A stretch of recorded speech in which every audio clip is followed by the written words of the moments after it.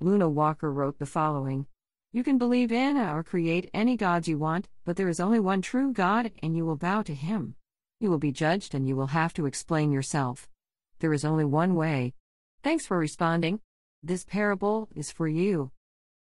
The public posed a question to the clergy: what is the meaning of life?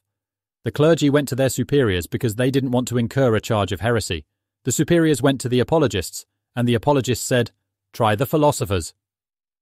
The philosophers spent much time in debate, and then wrote papers, and then held synods. This generated much activity, but no conclusions. A war was held on the subject, only ending when they finally threw a conference. The public, still not satisfied, demanded an answer. "Try the physicists?" someone suggested. The physicists accepted a collection of papers on the subject.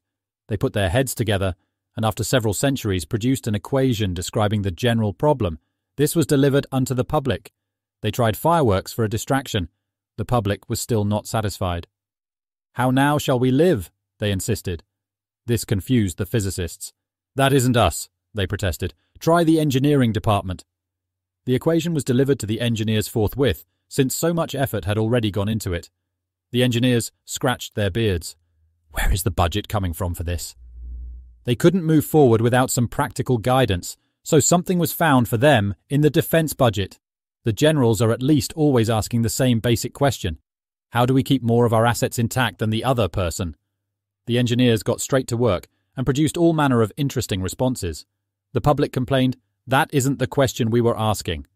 This was not the fault of the engineers, so they sent it back over to the religion department.